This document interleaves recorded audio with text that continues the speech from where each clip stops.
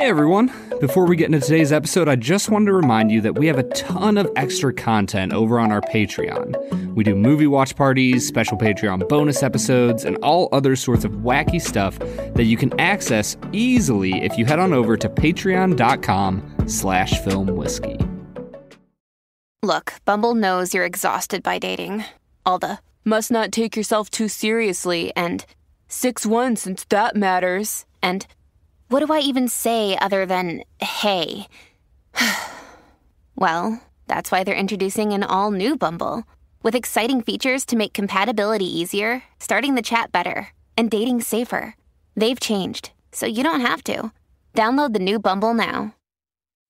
In 1964, director Stanley Kubrick and star Peter Sellers gave the world an inane and biting comedy that pressed all the right buttons. Oh, that was a good one. Do you get it? There? Do you get it? Do you get it? Cause boom.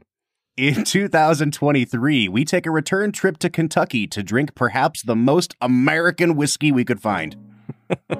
The film is Dr. Strangelove, or How I Learned to Stop Worrying and Love the Bomb. The whiskey is Old Bardstown Bottled and Bond. And we'll review them both. This is the Film and Whiskey Podcast.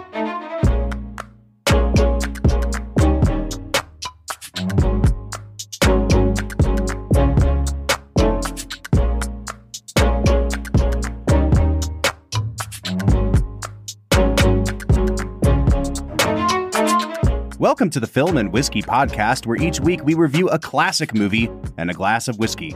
I'm Bob Book. I'm Brad G. And this week we are looking at Stanley Kubrick's 1964 black comedy Dr. Strangelove, or How I Learned to Stop Worrying and Love the Bomb, which is the quickest and final way I will say that whole title again, because we're getting into assassination of Jesse James territory on that. Who assassinated Jesse James? I don't quite remember. It was a coward. He was cowardly for sure. Heretofore known simply as Dr. Strangelove for the purposes of our sanity. I'm going to use the full name every single time. I know you will, man. I don't know why I try anymore, Brad. Bob, you know what rarefied air this movie enters? No. The 90-minute movie. Dude. I say it every time. As God intended. Yeah. A 90-minute film. This one I think is an hour and 33 minutes. I still consider it a 90-minute film. Yeah, we'll round down. How many? Yeah, we'll round down. How many films, percent-wise, of the, 200-plus movies we've watched for this podcast, would you say fall into the 90-minute film? 30% maybe. Oh, I was thinking less. Yeah. I was thinking it was like 15 or 20. Do you know what it is, though? I think it's because when we get a 90-minute movie, or at least when we did in the past, we would just kind of gloss over it and it'd be like, oh, that was enjoyable. And now I feel like we have gone through so many 4-hour slogs that we like to praise the 90-minute movie more. So I think we're weighting them probably more than we should or could be. But yeah. I do kind of think it's probably closer to a third than we might think it is. You know what we need to do, Bob? I think we need to do, forget these stupid director miniseries. We need to do a miniseries just like as an ode to the 90-minute movie. I would like that. I would like to do a whole season of that. But then when we return to the real world and we start watching 3-hour movies again, we're going to hate ourselves. We sure are, man. We'll go from being cinephiles to cinephobes at that point. Afraid of cinema. The movement is real, my friends. All right, man. Let's start talking about Dr. Strangelove. This is the second in our 3-movie Kubrick miniseries. Now, we had already done 2001, way back in season 1 or 2, I believe. And so last week, we watched The Shining. This week, we're watching Strangelove. Next week, we're watching Paths of Glory. So we're going in reverse chronological order, and we are going to be operating in 3 wildly different genres. And so I guess, Brad, I'm assuming this was your first time watching Dr. Strangelove, right? It sure was. Just fill me in a little bit on the complete and utter whiplash effect from The Shining to this movie. Well, honestly, we luckily went to New York City in between watching The Shining and watching Dr. Strangelove. Mm-hmm. And so I feel like all memory of The Shining had been wiped from my soul. And I was able to enter with like a fresh palate into Dr. Strangelove, or How I Learned to Stop Worrying and Love the Bomb. Well, that's good. That's good news. So it wasn't so much that you were, like myself, wondering at some points, how on earth did the same guy make both of these movies? Because they're both technically so brilliant and such great examples of their respective genres. But it is so hard to find a director that can operate so well in both of those genres. Yeah. I mean, it honestly reminds me of when we did our Rob Reiner little mini series where we were like, how does this guy operate in horror and in courtroom drama and in comedy and like knock the ball out of the park on all of them? Mm-hmm. Yeah. Basically what we're saying here is Rob Reiner is as important a director as Stanley Kubrick. Yeah. I mean, obviously. Is that not like well known in the cinephile community? Apparently it's a hot take. I don't understand. But hey, I do want to give you a gold star as we get into this today because you have not yet referred to him as Stanley Kubrick. You know, I did my research, and by research I mean I showed my wife his name and asked her how she would pronounce it, and she said Kubrick. And I was like, man, she's never wrong, so I might as well just lean into it. Yeah. That's the truth. Honestly, though, I'd be curious because I feel like I'm not the only person out there who, upon first glance at his name, would assume it's pronounced Kubrick. Mm. Like I can't be the only one. There's other people out there who do the same thing. Maybe that'll be the poll on Spotify this time around. I'll say, how do you pronounce it? Kubrick or Kubrick? All right, dude. I think we have vamped long enough. It's time to get into our first segment of the day, which we call Brad Explains. Brad's gonna give us the movie plot with only 60 seconds ticking on the clock. So let's go ahead and hear your take with this little segment that we call Brad Explains. Brad Explains is the part of the podcast where Brad breaks down the plot of the movie that he has just seen, often for the first time. We've already established this is his first time with Dr. Strangelove. Brad, my secret motive today is to make our episode on Dr. Strangelove as long as the movie so that you can just play it as a DVD commentary over the movie. That's always my intention with 90-minute movies. Because I just feel like eventually Criterion Collection will pick up one of these episodes and say, this needs to be on our Blu-ray for this movie.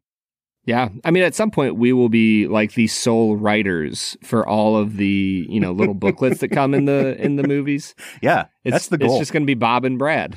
I love the idea of like at this point in the movie, it's probably like George C. Scott taking a phone call with his secretary in bed.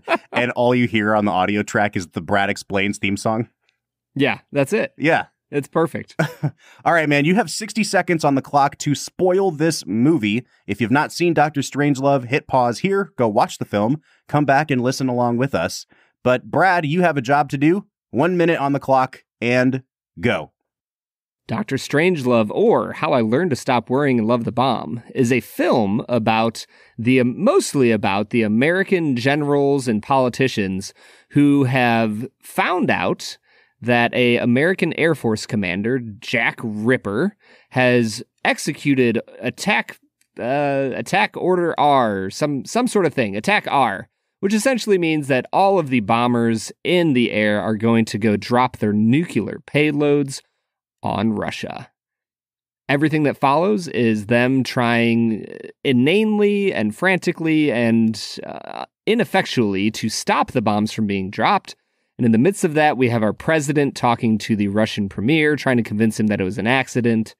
And finally, finishing out the day by saying that they're just going to create a brand new, genetically pure race that's going to live underground for 100 years and have sex with a lot of hot women. And then the world gets blown up. And that's the end of the film. And then everything gets blown up. Boom.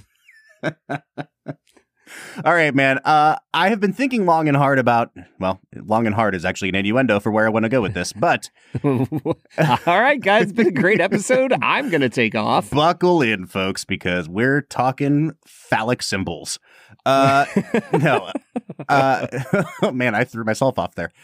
I have been thinking about where I want to start this episode, and I'm going to tip my hand with my Let's Make It a Double really early on here, because like many great satires, one of the things I love about this movie is the naming of the characters and how ridiculous the names of everything and everyone in this movie are. So everything from the fort being called like Fort Burpelson or whatever, all the way through to the fact that the president's name is Merkin Muffley. Like, it's just, they're really dirty and stupid names. You know, the guy that George C. Scott plays, the general who is sexually frustrated and just a meathead. His name is General Turgidson, and, you know, turgid meaning like backed up, distended. Like, I love that Kubrick is not messing around when it comes to how over the top stupid he is making the characters in his movie, all the way down to the naming of them. I don't know if turgid means backed up and distended, Bob. I think it means like full of blood and vigor and life. Well, there you go. Swollen. This is what Google says. If you will. Swollen, distended, or congested. Oh, okay. All right. But it all gets back to the point that this movie is totally and completely about sex. Like, everything in this movie is about, I don't know, can I speak freely, Brad? I mean, please, Bob. I think we've earned the right. This whole movie is about how the world is run by idiots and the nuclear arms race is a dick measuring contest. And literally everything in this movie is an innuendo for the dick measuring contest that's going on. Whether it's how horny everyone is or how sexually frustrated everyone is. You know, the crazy Jack Ripper character develops his conspiracy theory as a result of the fact that he's impotent. And instead of just acknowledging that he is impotent, he blames the Russians and communism and then starts World War III. You know, and fluoride. In fluoride, which, you know what, like, how weirdly prescient is that conspiracy theory? It's not a conspiracy theory, Bob. No, it's real. It started in 1946. He taught me. Fluoride is a commie plan to slowly kill off all of our children's brain cells. All right, so I guess all of my talk of phalluses being backed up, Brad, I'm going to turn the floor over to you here because I don't want that associated with my name, and ask you, I guess generally, how did this movie work for you on the level of satire? And then also, like, sub-question, the fact that it all boils down to a dick measuring contest. Does that ring true to you in the world that the movie is trying to create? See, here's the thing, Bob. If this is going to be a side-by-side commentary track with the film, I think what we actually need to do is just go case by case throughout the film and like fully explain for the listening and viewing audience what each sexual symbol means. Let's do it, man. In like great detail. Yeah. Yep. Do you remember that episode of How I Met Your Mother where Bryan Cranston builds the building that looks like a penis? Yes. And I just want to keep inserting that guy's reaction where he just keeps saying, "That's a penis," over and over. I think that this movie works like 80% well. There's a few moments that it gets a little slow. There's a few moments where I'm not always sure where he's going, but most of the time he is not being subtle.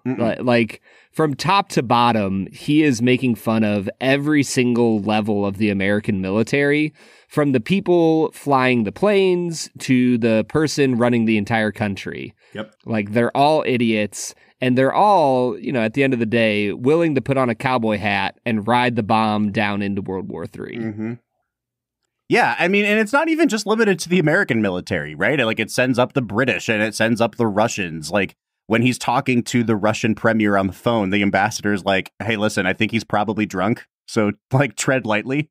You know, I love that in the middle of the Cold War, Kubrick had started developing this project based on a book called Red Alert, which is a very serious and tense book. And he starts working on it and realizes that it's a lot more work to try to avoid making it seem absurdly funny. And so he gets like halfway through the project and realizes this needs to be a comedy. And I think that we've talked about this in past episodes about satire. And this is what I was going to say with my "let's make it a double" thing. I think this really, for conversation's sake, Brad, I think the obvious comparison point here is The Great Dictator, which we just did, you know, a couple months ago. There is something about comedy speaking to current events in a way that seems less didactic and less condescending than a drama would be. And we'll talk in a little bit about a movie that came out right after this with basically the same plot that was a drama. But I just love the ballsiness that it takes to make a comedy like this in the middle of the thing happening. And I feel like it makes it much more palatable to audiences. Not that Kubrick is necessarily wanting to be a nihilist, but to essentially say, hey, I'm really concerned that the people that are in charge of the nuclear weapons in our world are idiots and or are swayed by these ridiculous, ideals of masculinity. And that, like, at any moment, we are hinging on the destruction of our planet, right? It's easy for us to look back on this 60 years later and say, like, wow, what a cool statement to make. But he's making it in the middle of the thing happening, which I think adds a level of gutsiness to it that you kind of have to acknowledge when you're talking about this movie. Yeah, I mean, really, you could consider Kubrick the, like, original hipster, right? That, like, he was hating America way before it was cool to hate on America. Mm. And I think that if I can offer one thing in defense of America in the way that he describes them in this film, at the end of the day, none of this happened. Like, here we are 60 years later, and nobody, was so offended by the dick measuring contest that they actually sent a bomb to, attack each other. Mm-hmm. So, we did it. We're still here. We did it. Yeah, we're still here. We're still going. Nobody's detonated a nuke in a war situation ever since, America did it at Hiroshima and Nagasaki. So, like, we're doing great, man. Yep. I don't know I don't know where to go from that, man. USA, question mark. I want to ask you this because you are, of the two of us, you are more on the conservative side of politics than I am. Mm-hmm. And I think that sometimes when we watch movies that interrogate aspects of Americana or American ideals or the government or whatever, I think that sometimes I hear you say things like, this filmmaker hates America. I don't know that I necessarily get the vibe that he hates America. And I'm wondering, like, from your perspective, do you see that in Kubrick necessarily? And what would how would you recommend he remedy that so that it comes across that he doesn't hate America, if that's what you see here? Yeah, I mean, at the very least, he is very condescending towards America, right? Like, you've said this. He lives in London most of his life, mm-hmm. correct? He does, yeah. And so the British here, earlier you said that the British don't come off quite as, clean. I don't know if I get that. Like, the only sane character in the movie ends up being the British officer, mm-hmm. right? Sure. And so to me, every single aspect of this movie seems designed to make fun of mostly Americans, but also the Russians, right? Mm-hmm. Like, the ambassador is ridiculous and, buffoonish. The unseen premier is also ridiculous and buffoonish. The president is ridiculous and buffoonish and almost even foppish, you might say. Mm-hmm. And so to me, it seems very obvious that Kubrick is meaning this as a very biting and, to be honest, just mean commentary on America and Americans in general. And even, like, when you talk about the people on the airplane, like the way he shows who gets to be the pilot.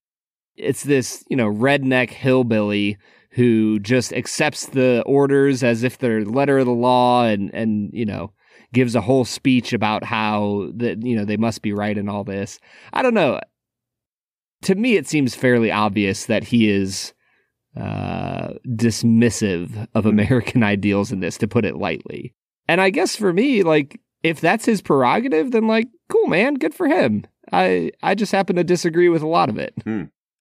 Yeah, I'm just kind of, I'm interested in what you're saying. I don't know if I necessarily agree with everything you're saying, but it reminds me, I've been listening to this podcast recently called Do We Get to Win This Time? I think I was telling you about this the other day, Brad. It's a 8-part mini podcast series about Vietnam War movies and how they were introduced into Hollywood, how they shifted their viewpoints over time. It's really fascinating. And I think one of the big takeaways from that show is that a lot of the people who ended up making Vietnam War movies were Vietnam vets. And that, Vietnam vets are this really underserved population because they came home and were rejected by veterans from other wars because they lost. And they were rejected by the general population who was so opposed to the war that they took it out on the veterans themselves, too. And I say all that to say, I've had this on the brain recently.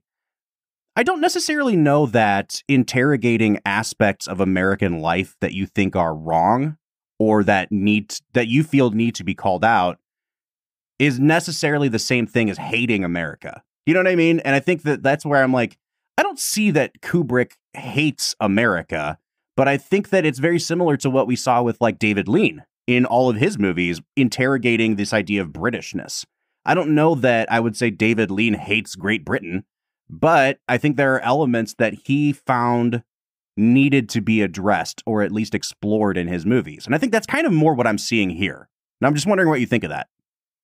I think on a basic level, the difference between a David Lean and a Kubrick is that Lean has a lot more charm about the way he does it, and he's a lot less brutal in the way he employs his viewpoints. Like, on a very simple level, he's much more British about it than Kubrick is.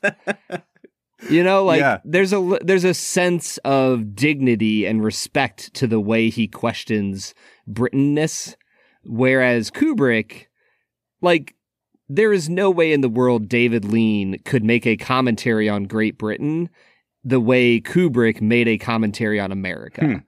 And that, this commentary on America is there is not a single moment where you have any respect for the Americans in this movie. Tell me a single time where you're like, man, that was a positive view of America as a whole and its leaders. Yeah. No, I think that's a great point.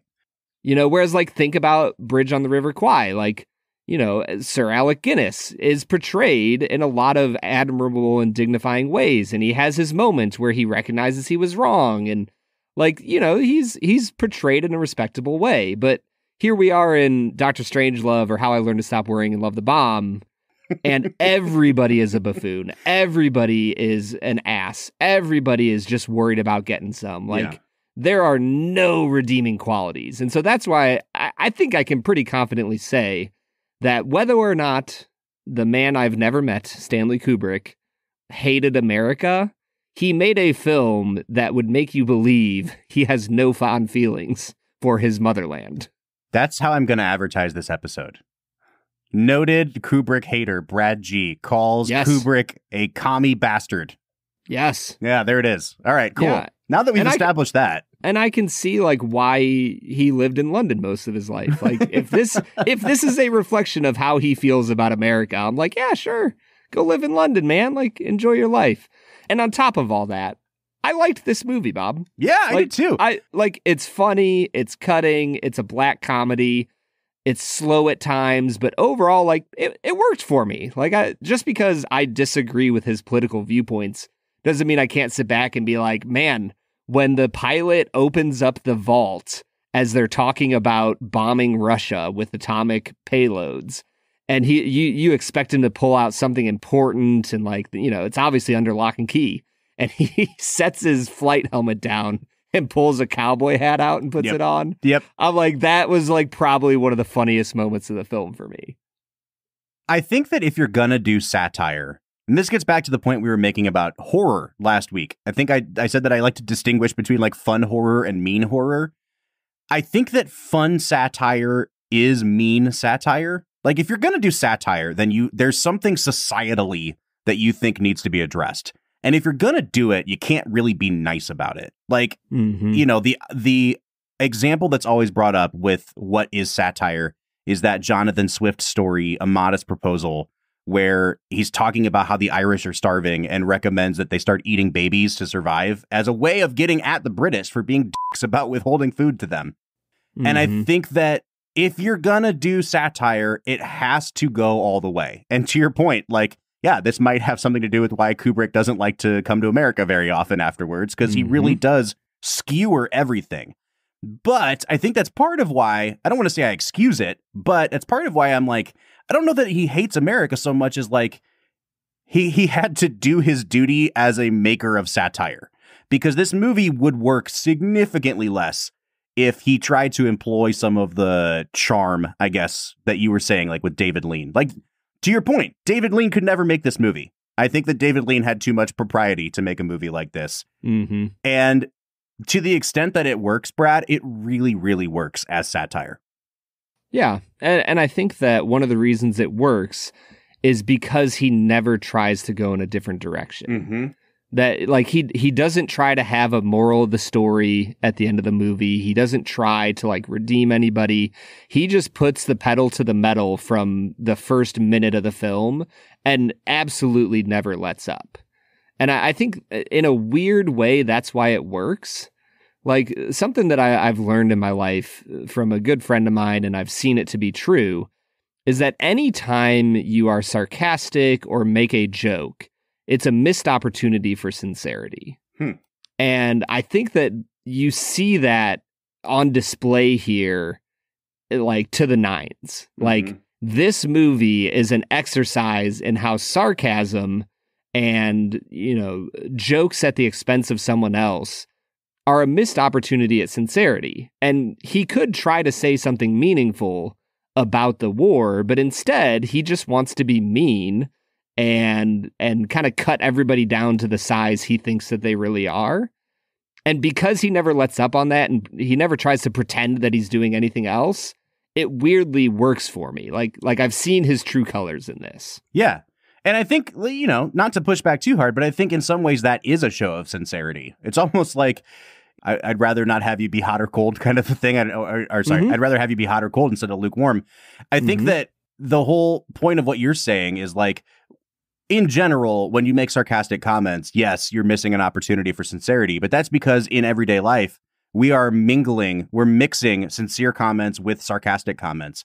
Whereas in Kubrick's case, the fact that there is none of that muddying up, it actually allows the sarcasm to make a point. And I think that he makes his point really, really clearly with, if you're going to skewer America, you got to go all the way with it, because what he's ultimately trying to do is enforce this point that, like, this nuclear arms race is a farce. It is like, you know, sound and fury signifying nothing kind of a thing. And yet these guys have their fingers on the trigger of bombs that will destroy us all. And if you want to get through to them, like, no amount of passionate hand wringing is going to do it. You got to make them look like idiots. And that's what's going to offend them enough to maybe put the bombs down for a second. There's a moment at the very end of the movie when they have already dropped an atomic bomb in Russia, and it is very clear that the doomsday machine is going to go off. And instead of doing something to like hide, to go underground, they're talking about maybe we can restart civilization. And immediately, General Turgidson, George C. Scott, he stands up, he starts shouting because he's so conditioned with this arms race mentality that he starts thinking, well, maybe the Russians are also going to have mines underground, and their minds can't be better than ours. And he stands up and he says, we cannot afford to have a mine shaft gap. And it's just like, it's very clear. It's like one of the last things said in the movie, that no matter what, these guys are so conditioned to only think of things as a competition that even if you have this mutually assured destruction till the very last minute, they're only going to be thinking about how they can come out on top. And I think that, like, it is a mean movie, and it is a hard point to make, but especially in the middle of the Cold War, I think it was a really important point to make. Then I guess my curiosity is, like, did this even have an impact? Like, that's the question at the end of the day. Like, if he's trying to actually facilitate change, you know, it's just my belief that you don't make people change their minds by being an asshole to them. And so that's my curiosity at the end of the day. Like, if his goal is just to make a funny movie that makes people laugh, sure. Like, he made a funny movie that can make you laugh at the ridiculousness. But if his goal is to actually create change in the minds of these leaders, I don't know if this would be the most effective of tools. It just doesn't strike me as something that I would watch as a general in the Air Force and be like, ha ha, I should change my ways. What a dick I am. I shouldn't be such an idiot. Yeah, God, Brad, I didn't think we'd be talking about the philosophical nature of satire throughout this episode, but like, think back to the Jonathan Swift thing again. I don't think that he's writing that to convince, those in power to release more food. I think what he's trying to do is sway his audience against those people. And I think it's the same thing. There's a movie that came out a few years ago called Don't Look Up, which was also a satire, which I think is way less effective than this movie. But everyone that had a Netflix account seemed to watch that movie over like a 2-week span, the weeks after it came out. And I remember seeing tons of people being like, this movie makes a very clear point. I'm very upset. I'm very, like, for the first time, I'm realizing how tenuous this all is. And so I think as a filmmaker, yes, you're right. You're probably not going to convince the people who you are actively offending.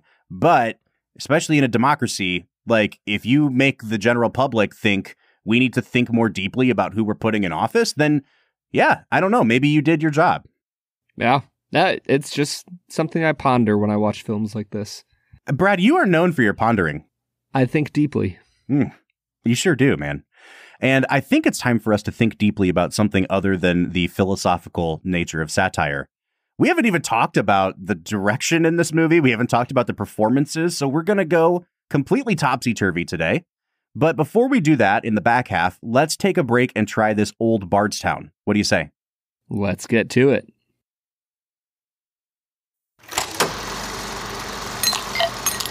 All right, so today we are checking out Old Bardstown Kentucky Straight Bourbon Whiskey. This is a bottled in Bond Bourbon from Willett Distillery. Brad, it's been a minute since we've had a Willett product. Got that funk, baby. Now, this one is actually distilled by the Willett Distillery, whereas some of the older ones that we've tried, like Noah's Mill and Rowan's Creek, were sourced. And important asterisk here, they are now being released as Willett Distillate. But I digress. This product is distilled at Willett. So I have no idea if it's going to carry that signature rose petal funkiness that I love in my Willett products. But I will say, this is a value pour that people really seem to like. So if you go to Kentucky, there are a number of brands released by Willett that you can't really get many places other than Kentucky. There's one called Pure Kentucky, which, I mean, that makes sense. There's Old Bardstown, and then there's also an Old Bardstown that is 101 proof. Now, when I went there, I really wanted to try the 101 proof. I looked at the shelf and saw that it was $45, and that the 100 proof bottled in bond version was $20. I heard an old wives' tale, like, insider trading about why they offer a product at 100 proof and why they offer a product at 101 proof. I don't know what the validity of that is, but I can't imagine that there's that much difference between this 4-year product at 100 proof and the non-age stated version at 101 proof. And it saved me $25. So, Brad, we're trying the cheap stuff today. Yeah, we sure are. And you kind of screwed the order up here, Bob. We switched whiskeys right before we started, so I am drinking this live. I am as well. Yeah, I had a scotch slated in for today, and then I was like, wait a minute, we need to drink something that's like hardcore American. And we had this on the docket for next week. So I just said, let's do the old switcheroo. Yeah. So do I have your permission, Bob? Can I press the button to move us into the nosing notes? The doomsday machine commences, Brad. Pull the trigger. Nah, go for it. So the nose here is fascinating. Like, the ethanol is definitely prominent. Like, it is a cheap 100 proof whiskey. You're going to get some ethanol on the nose. But once you get past that, it definitely has lots of like really artificially sweet cherry. And I normally do not do this, Bob, but I'm just going to steal notes from somebody else. On their website, they call it, the notes that they give say that it's a fun dip cherry. And I have to say, if you have ever had fun dip candy, this is it. Like, it's 100% artificial, sweet cherry flavoring, sugary goodness. Mm-hmm. I think it smells interesting, but the heavy ethanol kind of throws me off. I'll give it a 6 out of 10. I like your notes, and I like the notes that you stole as well. I don't know if that would be like the first thing I think of on this. For me, you're right. The ethanol is pretty prominent. When you cut through that, though, it's like as if you mixed the Willett Funk bourbon with like a regular standard bourbon. Like it's got all of the vanilla and caramel. It does have a ton of cherry. So it kind of reminds me of a wheated bourbon, but then it has just a hair of that rose petal-y, funky, like barnwood kind of a thing to it. I really like it, but I'm a little curious because it doesn't tip totally into classic bourbon, and it also doesn't tip totally into like the Willett Funk. And so it kind of seems like it's not doing either to the best it could do. So I'm going to give it a 7.5 on the nose and just kind of hope for the best as we go here. Yeah, as you get into the flavor, I think that this is like one of the first $20 whiskeys we've had in a long time where I'm like, yeah, this should be at $20. And that's my palate notes. Like it's fine. It's decent. There's a little bit of nuttiness going on. The artificial cherry sweetener kind of comes through. I think it gets a little bit grainy throughout. It's a tiny bit sour on my tongue. Mm-hmm.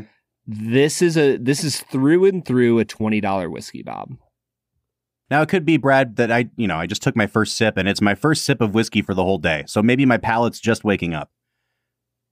Tell me if I'm wrong here. I took a sip and I didn't notice a single thing on my tongue except a kind of a vaguely sour note. And then I swallowed and all of a sudden all the flavor like exploded on my tongue. It was a really weird tasting experience. It takes a minute for it to come through, that's for sure. It has a really oily mouthfeel, which is really nice. Like, I like the fact that it coats my palate. It just doesn't have a lot of character to it. And that sour note towards the end, it tips closer to malt than it does to rye for me. And I have no idea if there's even any barley in this mash bill. But it's just way out of left field in terms of the palate as opposed to the nose. I'm not a huge fan of the flavor here. I think I'm just going to give it a 6.5 out of 10. Yeah, the flavor is not my favorite. I'm a little below you at a 5.5. And I think that the finish is where this really kind of falls off for me. Wait. Did you say a 5.5? Yeah. Wow. That might be your lowest score in any category all season. It might be. We've been drinking a lot of good whiskey, Bob. Wow. Apparently this is not one of them. Yeah, this one's just not impressing me very much. I think that the finish falls off the most. It gets very sour and grainy and alcohol-y. And I weirdly think that this might benefit from being a little bit lower proof. I think that if you cut it down some, it might have a little better flavor. But as it is, the oakiness just turns bitter for me by the end. It's not the worst finish I've ever had, but I'll give it a 5 out of 10. Yeah, I'm just going to give it a 6 out of 10 on the finish. I'm in the same place you are. That sour note is really coming through. I don't know what exactly is going on here, but this doesn't have the sort of roundness that I would expect from a 4-year bourbon. And I think I'm understanding now why it's $20. And that takes me to the balance, which I think I'll also just give a 6 out of 10. This was kind of all over the place. The nose promised something that the palate didn't deliver. The finish was just off. A 6 actually might be kind of generous. Maybe I'll just give it a 5 on balance, Brad. Yeah, I give it a 6 out of 10 on balance. I don't think this promises very much at the start, and then it delivers on that promise. So, it's okay balanced as far as the general experience. I think I'm interested by your score for the value category. Because at the end of the day, like, this is only $20. Mm-hmm. Like, we have other options at $20 that I would go to first, but it's not going to set you back very many to try this. I think pricing your whiskey at $20 gets you an automatic 6 or higher. Like, I just don't know that you can. It could be the worst whiskey in the world, and if you only spent $20, you don't feel like you wasted that much money on it. Mm-hmm. How much better than a 6 is this, is the question. And I know you tell me that I overthink value all the time. Mm-hmm. Because there is one way to approach it, which is your way, which is like, how much would I pay for this based on how it tastes? And I think that's perfectly valid. I try to balance that with like, let's also look at the market for this kind of whiskey. Let's look at its competitors. How is it priced? I think that a bottled in Bond bourbon for $20, I don't actually know. Evan Williams Bottled and Bond might be the only other one I can think of.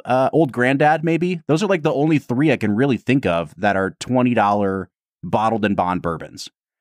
And so with those as the competitors, I don't think this is like markedly worse than those two whiskeys. I don't really care for either of those two whiskeys.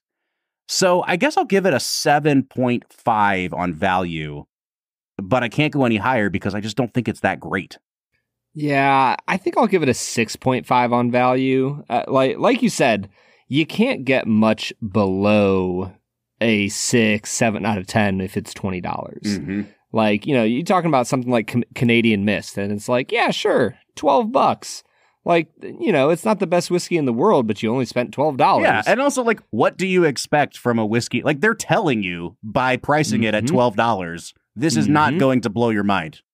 Right. So I'll give it a 6.5. I think it's an okay value.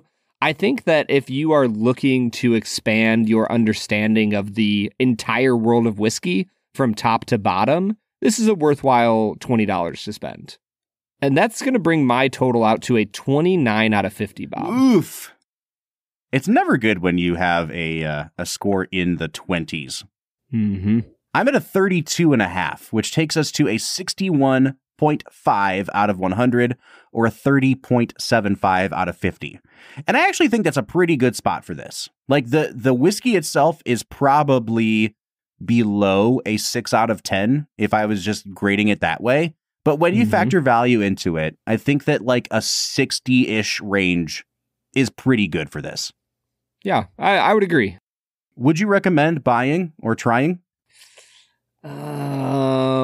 If you know what you're getting into, I would say buy it. I would not recommend trying it. Yeah, I wouldn't This either. would, like, at minimum, this would cost $3 or $4 to try at the bar.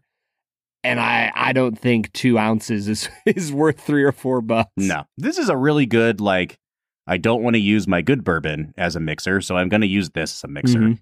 Yeah. It's fine. It is a fine Bottled and Bond bourbon. There are much better options out there. So, Old Bardstown, you've kind of let us down, man. But the real question that Stanley Kubrick would have us ask, would you make love to it, Bob? Let's find out my answer in this next segment, Brad. What do you say? Our brand new segment, Would Bob Make Love to It? Let's get to it. All right, everybody. That was Old Bardstown, a whiskey that we will never talk about again on the podcast. Unless we try the 101 proof. Who knows how much better that might be. Hopefully it's $25 better. It's fascinating, Bob, because this movie has such a strong, Cold War, Soviet versus the U.S. connection. At the end of the day, I don't even know if Canada wants to be associated with this segment. That's true. They are a peaceful people, but they do like it when we get contentious with our next segment, which we call 2 Facts and a Falsehood. Brad is gonna try to stump you, Bob, to our right and what is wrong. 2 facts and a falsehood. 2 Facts and a Falsehood is the part of the show where Brad presents 3 items to me as fact about the making of this movie, one of which is a complete lie and fabrication. Brad, I feel like I know quite a bit about this movie, so I hope you did your research today to try to stump me, because I'm also on a hot streak here. Bob, I'm going to give you a fact about 2 Facts and a Falsehood. This is the very first time in my history of creating 2 Facts and a Falsehood where I wrote my falsehood before I watched the movie. Oh, and it still holds up. Still holds up, baby. All right. Well, let's see what you got, man. Hit me with your 2 facts and a falsehood. Fact number 1, Dr. Strangelove's glove is from Stanley Kubrick's personal collection. Peter Sellers had seen Kubrick wearing them to handle hot lights on the set and thought, and mentioned to Kubrick, that they looked sinister. Fact number 2, in one version of the script, angels and demons watched all of the action of the film together and all agreed at the end of the film that humans were better off without them interfering. Okay. Fact number 3, the scene where General Turgidson trips and falls in the war room and then gets back up and resumes talking as if nothing happened truly was an accident. Kubrick mistakenly thought that it was George C. Scott really in character, so he left it in the film. Welp. How much do you know now, Bobby? I feel like number 2 is the only one that you could have written before you saw the movie, since I assume you knew nothing going into the movie about the movie. Right? Yep. Perhaps. I mean, how much did you know about this movie, man? Here's the question for you, Bob. Was I lying to you about my fact? Oh, don't. I can trust no one now. Why do you do this to me? It's 2 facts and a falsehood, man. The whole thing is that I'm lying to you. All right, I think the falsehood is either 1 or 2. I'm just going to go with my gut and say 2's the falsehood. That's it? Yeah, that's all I got. Man, normally we get great vamping off of this. No, Bob. no more banter. We've been talking about weird stuff all day, man. I'm trying to rein myself in at this point. Number 2 is the falsehood, Robert. Hey. You shouldn't have told me you wrote it beforehand, because then I was like, all right, which one sounds the least related to the film? Yeah, you are correct. So I'm 13-10 on the season now, man. Dude, you're on a roll. You're killing it, Bob. What a day. What a day in the book household. Glorious day. Has anything else happened in the book household to lift things up? No, nothing this great. This is the peak of my day so far. This is the height of luxury. All right, let's talk about this movie in terms of the direction and the performances. Let's start with the performances. I think they're more fun to talk about here, Brad. And you can't really go very far in this movie without talking about Peter Sellers, who plays 3 different roles and is absolutely incredible in all 3 roles. And not only is he incredible in all 3 roles, there's a style of comedy that Sellers, he was a huge improviser. And Kubrick kind of let him run wild a little bit with this movie. But it makes the movie age so well because comedy has tilted that way in the last 20 years. Whether it be like the Adam McKay, Will Ferrell movies, or just like the kind of improvisation that looks like real life that you got with shows like The Office or Parks and Rec. And I think that like if the predominant mode of comedy in this country was still sitcom comedy like Seinfeld, this movie might seem kind of out of left field still, the same way that we talked about with like Spinal Tap. But because I could see a Steve Carell playing these roles, I have a context for Peter Sellers. And then I have an understanding of how far ahead of his time he was. And I think it's just an absolutely incredible performance. Yeah, I think that one of the things that stuck out to me was how this film felt incredibly relevant or familiar. I'll use the word familiar. Like, none of the comedy in this film felt out of left field for me. Like, it felt like this is a direct grandfather to almost all the comedy that we have in, the 21st century. And so I think that Peter Sellers then has an incredible ability in this film to be sincerely ridiculous and inept throughout the entirety of the movie.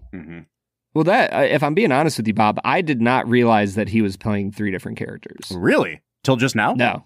Yeah. Nope. I thought that he was just the president. He was the president, he was Dr. Strangelove, and he was the British officer. Ah. Yeah. Look at that. He was all 3. I think it's not helpful that, if I'm correct, I believe on IMDb, they don't list him as multiple characters. They just picked one and stuck with it. Yeah, because when I looked it up, I'm pulling it up right now. It just lists him as the president, maybe? President Merkin Muffley. The greatest name of all time. It's a pretty great name. So that for me that's a surprise, Bob. I did not know that. I love that these 3 roles allow him to play like the entire range of his comedy chops. So like as the British officer, he's very demure and he's, he very clearly thinks that this man is crazy, but he's really scared, but he can't break like his British politeness. And so he's just kind of, hanging out in a mousy way.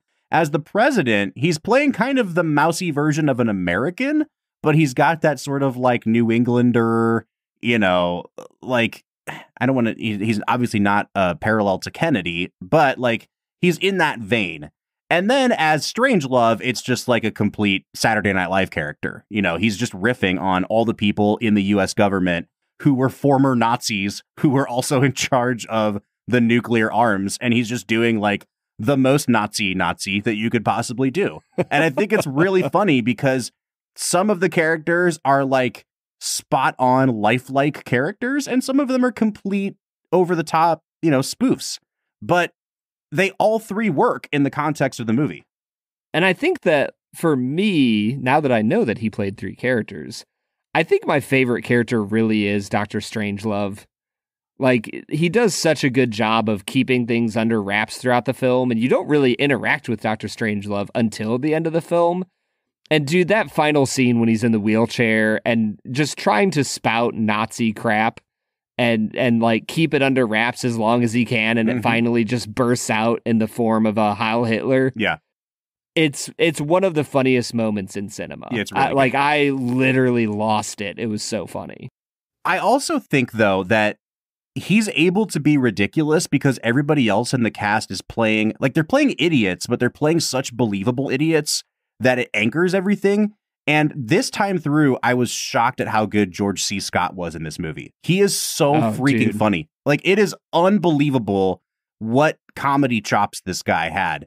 Because you can play like the meathead ex-football player, gym teacher type, and it's like funny but not believable. And then there's a way that he just like embodies it. He just embodies the like, I only think with my dick all the time, and I chew gum aggressively, and I say things I shouldn't say out loud, and like he just lives into it so much. It's crazy how good he is in this movie. Yeah, I think George C. Scott was my favorite actor in the film.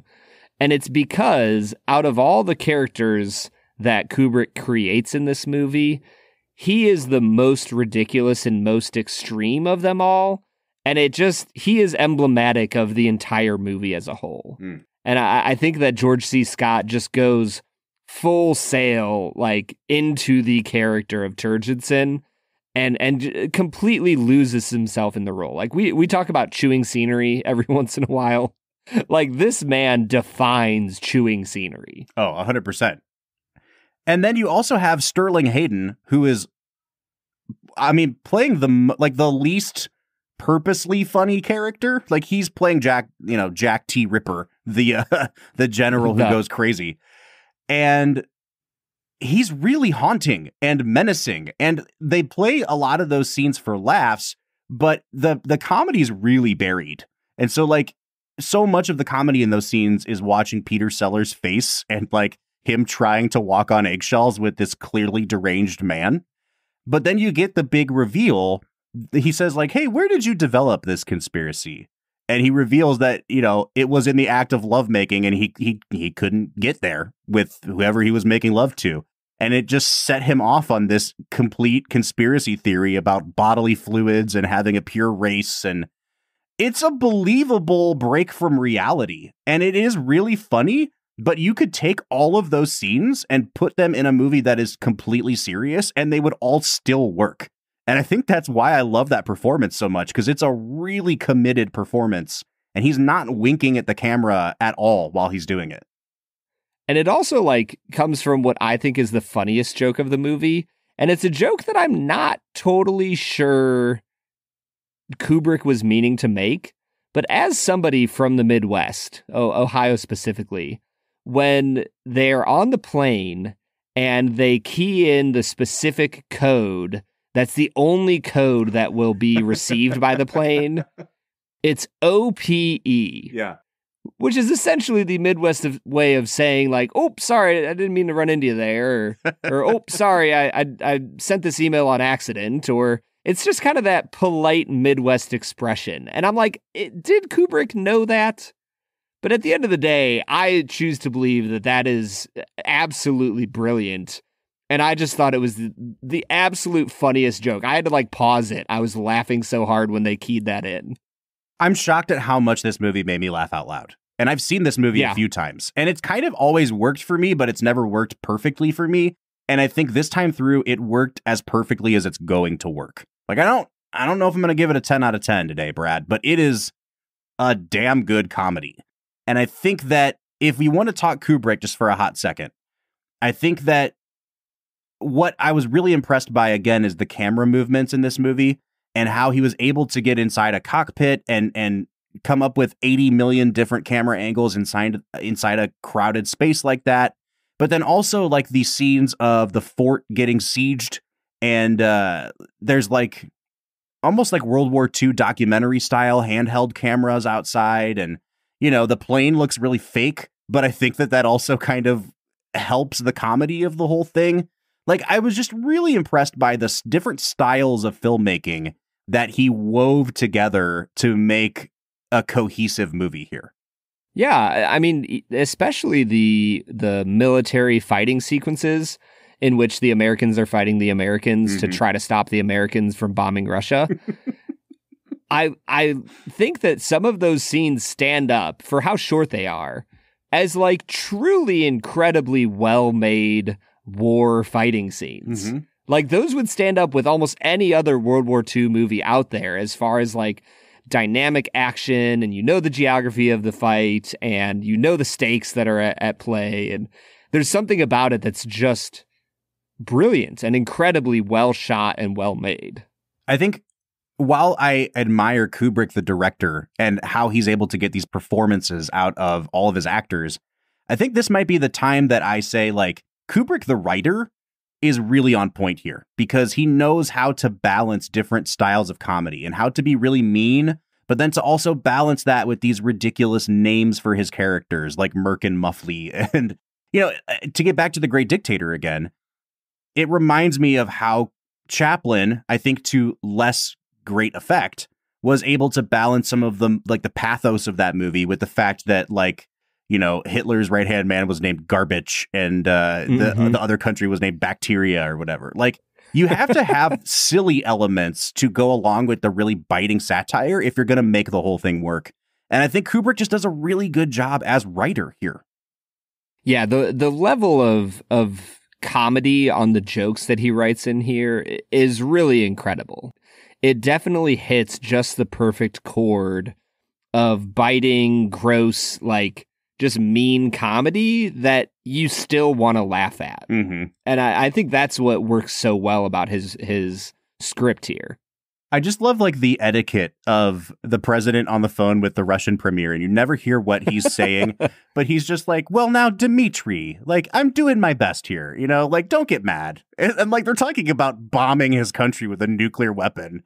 And he's like, well, what do you want me to do, Dmitri? Like, it's so funny to hear the different styles of comedy come up in the dialogue in this movie. And Brad, before I go on too long about how funny I think this movie is, I do think it's time for us to get into our last segment of the day, which we call Let's Make It a Double.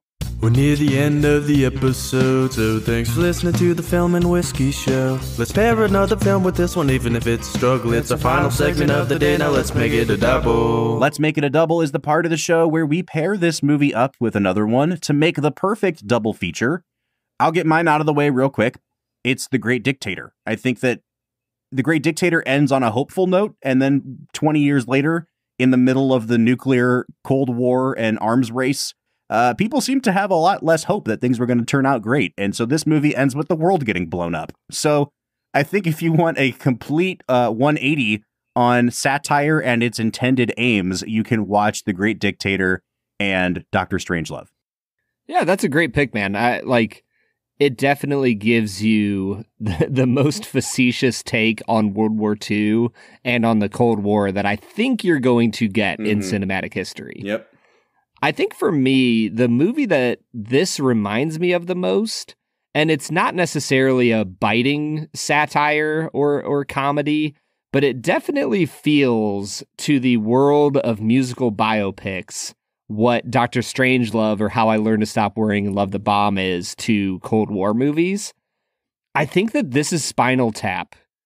Just, there's something about it that hits the same ridiculous, asinine, over-the-top seriousness that is really funny that you have here in Dr. Strangelove or How I Learned to Stop Worrying and Love the Bomb. Now, there is another movie that I think would make a pretty obvious double feature. We have not had time to talk about it on this episode, but it's a movie that also came out in 1964 called Failsafe. This is a movie directed by Sidney Lumet, starring Henry Fonda and Walter Matthau, and it is essentially the same story here. The U.S. government is surprised to learn that they are unable to recall a flight that they have on its way to bomb Moscow with a nuclear weapon. And it's all about how all of these fail-safes that they built into the system are actually pretty flimsy and pretty fragile. And that one is a very tense, dramatic movie. And there's a cool story behind it, Brad, that I mean, I'll give you a 5-second rundown of it. But like, the source material for Dr. Strangelove is a book. Then the failsafe book came out, and it was so similar that the author of the first book sued the failsafe guy. And Kubrick found out they were making failsafe at the same time he was making Dr. Strangelove. And so then he sued them, saying, like, my source material was stolen by you guys. Now you're going to steal my movie, too. They basically settled out of court because that was an independently funded movie. Columbia bought the rights to that movie so that they could own both movies. And then Kubrick insisted, you got to release mine first so that I get more money out of this. And then they threw Failsafe out at the end of the year, and it didn't really make that much money because it was the same movie as Dr. Strangelove. But from all accounts, I've heard Failsafe is an incredible movie. I've never gotten a chance to watch it, but I think it would be a pretty interesting double feature. Dude, every time you tell a story about Kubrick's personal life, he just sounds like the worst. Oh, yeah. I'm not a huge fan of Stanley Kubrick, as I have mentioned many times here. Yeah, and the funny thing is, I feel like I had that vibe of him before I ever did this podcast and like learned more about cinematic history. Like, as somebody who had never seen a Kubrick film, to my knowledge, I still somehow knew when we started talking about him on the podcast that he was just kind of a dick. Mm-hmm. And I feel like that was a very astute observation, Brad. You know me, astute observer of the human race. All right, man, let's give this movie some final scores. I think the only thing for me about this movie that I wouldn't give a 10 out of 10 to is the last, 10 minutes. After the bomb goes off and we cut back to the war room and they're just kind of calmly talking about the survival of the race, I feel like I'm missing something there. And there was actually a scene filmed for the ending of this movie where instead of it ending as abruptly as it does, they actually have a gigantic pie fight. Like there's a food fight at the end of the movie in the war room, and then the bombs go off. Kind of like The Great Dictator? Almost exactly.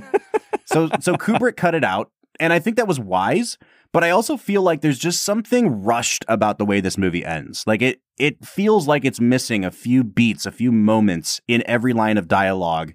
And I think the first 85 minutes of the movie are perfect. And I think the last 7 minutes are pretty good. And so it sucks that that's the last note that the movie leaves you on. I'm still going to give this movie a 9.5 out of 10. That's interesting. I don't think that this movie is quite that good. I think that there's definitely places, as I've said before, where it just kind of drags, where it feels like, all right, you've made your point. Let's move on to the next scene. I think that the message of the movie also just, frankly, doesn't resonate with me. And so while I think that the comedy works, it makes sense, you know the message that Kubrick is trying to relay, I just think it's fine. I'm going to give it an 8 out of 10, Bob. Brad, that puts us pretty much in line with where this movie sits on IMDb. It is currently, I believe, the number 72 movie of all time at an 8.4 on average. We're coming out to a much higher 8.75 between the two of us, and I think that's a good spot for it. But I'd really like to know what Film and Whiskey Nation thinks. Have you guys seen Dr. Strangelove?